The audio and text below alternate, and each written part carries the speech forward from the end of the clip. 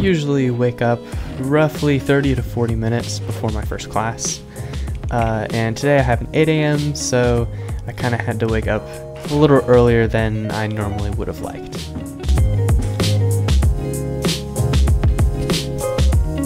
That 30-minute window is just enough time for me to take a shower, go through my morning routine, and get ready for my first class. And my first class today is calculus-based physics. And yes, I do have the coolest physics notebook ever. It's the same one I've been using since high school, and I just kind of continue to add to it through all the physics classes that I take.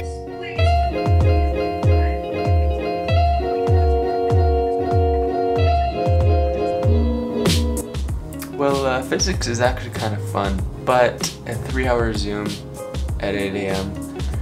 is painful and stretches the limit of the human attention span to its utmost limits. So I'm gonna need some caffeine.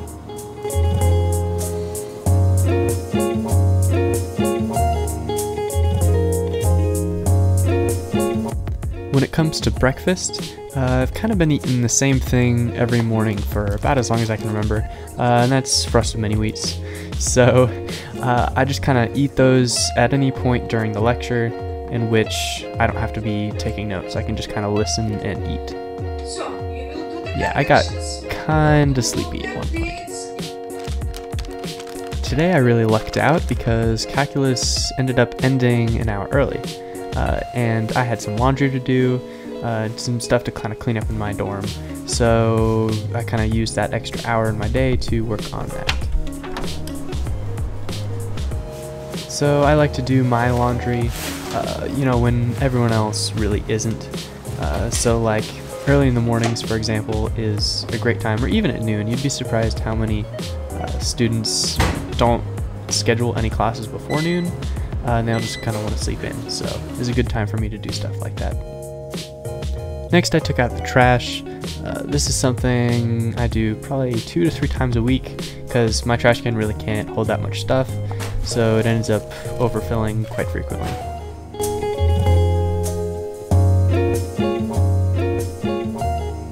I'm not OCD or anything, but I do like to kind of live in a clean workspace. So I will vacuum semi-frequently because my putting green carpet is a dirt magnet. It will collect and show just about anything that gets tracked in. And when putting, the smallest little piece of grass can kind of throw off your putts. So I gotta clean it pretty regularly for that. As of late, my putting has really been quite atrocious. So something to fix that is I've been hitting at least 100 putts every single day. This may not help me with my pace or my ability of reading greens, but what it does help is it gives me confidence that I'm actually aimed where I think I'm aimed.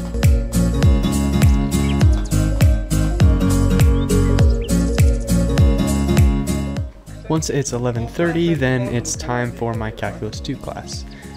It meets 4 times a week, 3 of those are virtual, 1 is in person, and it's definitely a really challenging course. And today I was a little sleepy. I didn't get a ton of sleep the night before, but it is definitely a class that you can succeed in if you really put in a lot of time after class. Well, I got a test next week, so I need to learn some material. Any other questions? After Calculus 2 ends, I've got about 10 minutes to get to my history class. And my history class is fairly close by, but I still like to longboard to it because it's fun, and longboarding has kind of become my go-to method of transportation to get from A to B, and it really helps that my college has a very flat campus. Now, I really liked my history class, and it is kind of the first class that I've really ever been in that makes me feel like a college student.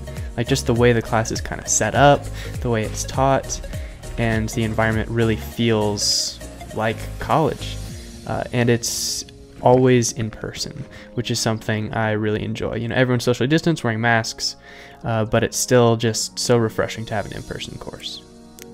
After class ended, I went to go get some lunch, at the Chick-fil-A on campus. It opened relatively recently, so it's still kind of a popular place to go for MTSU students.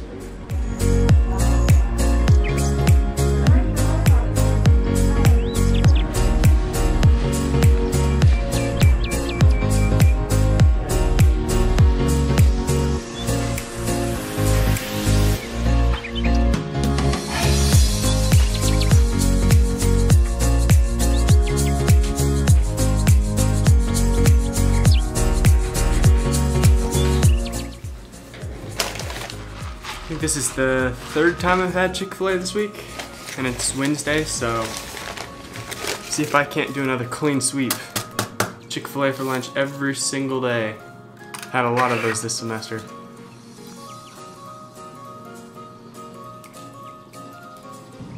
It was at this point I was feeling quite tired, so I went ahead and took a 30 to 40 minute nap.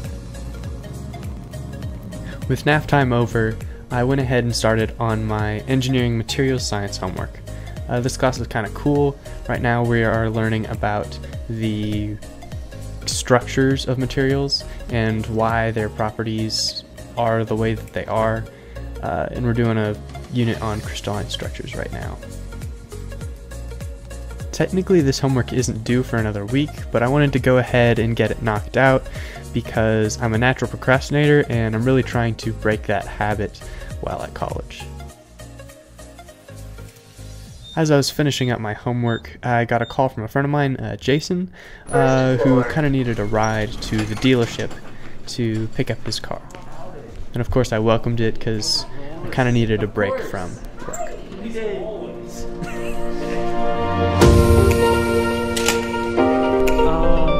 So yeah, I took it to the dealership because, you know, I'm not wanting to deal with it. Nothing was really wrong with this car. He just needed to get some oil and some seals and gaskets replaced.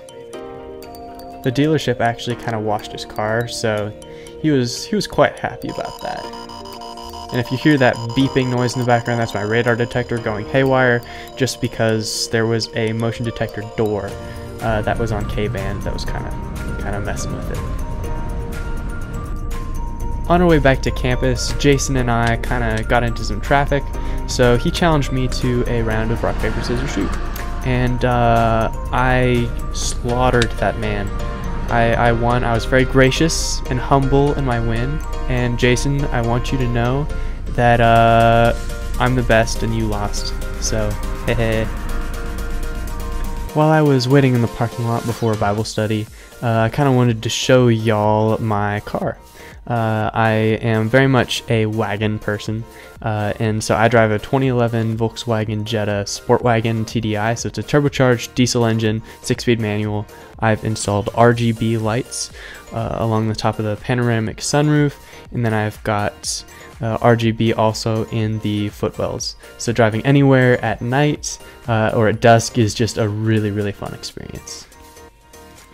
Small group lasted roughly an hour and a half before I drove back to my dorm, so I was back at my dorm by about 8 o'clock in the evening. Oh crap.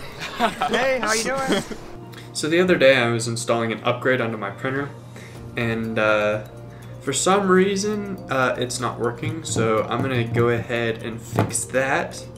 So hopefully I can start printing like a test print while I do the rest of my engineering homework lab. So let's get on it. So I'm going to do my best to explain this simply. Pretty much there's a part of a printer that gets hot. You can see me pulling it out there. That part I know works, and the one that I had installed in my printer the day previous did not get very hot. Not nearly as hot as I needed it to. So pretty much I'm taking apart the what's called the extruder and hot end of the printer, and I'm replacing the heating element with one that I know works.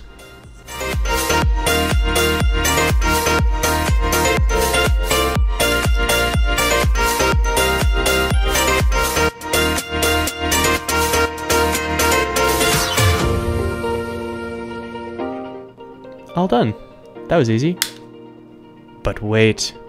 I kind of underestimated the scale of this job. So long story short is that I did not realize that I needed to change the firmware for the hardware that I added, that I would have to go through the lines of code and kind of change individual lines of code and different data to match the hardware that I installed, and then I did not have a wire that would fit that USB port. So I had to go order that, which would put me back a couple days. So instead of getting an epic time lapse of some beautiful print, you'll get a tired, hungry, and frustrated Nathan, which is almost as good, right? At this point, I went ahead and made myself some dinner with some stuff that I had in my fridge, because I really can't go out and eat something on campus because they all close pretty much before 7, and that's due to COVID. But yeah, I went ahead and set up my projector screen, I turned on my projector, and then got ready to eat my dinner while watching a movie.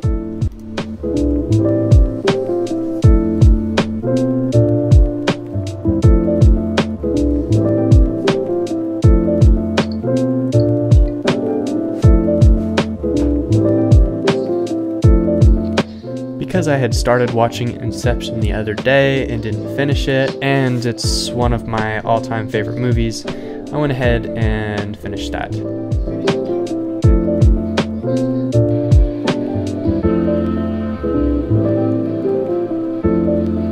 One of the perks of having a 3D printer is that I can make things like the orange projector mount that you kind of see there, that's keeping the projector on the bunk bed.